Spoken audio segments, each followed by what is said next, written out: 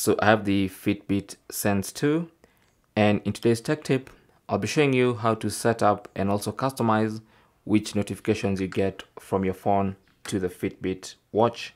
Okay, so the first thing you want to do is make sure you have notifications enabled, and to do that, go to your Bluetooth settings, either on Android or iPhone.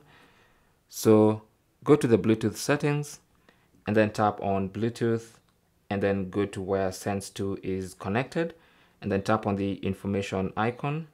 Just open that and make sure Share System Notifications is selected. And that means system notifications from the phone can be shown onto the watch. If it's disabled like this, then even though your Fitbit is connected, you won't be getting notifications from your phone. So make sure that is enabled first. And then you can now go into the Fitbit application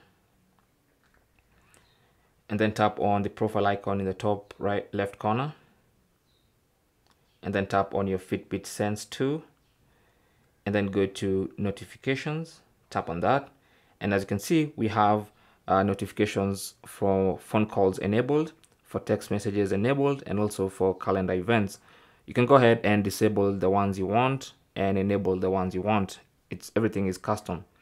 Now also, if you want to, you can have notifications from applications on your phone. So if you go into app notifications, you can go ahead and enable specific notifications from the apps you want.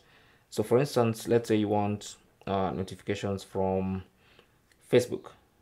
All you need to do is come here and enable Facebook, and then from now on, you'll be getting your Facebook notifications onto the watch.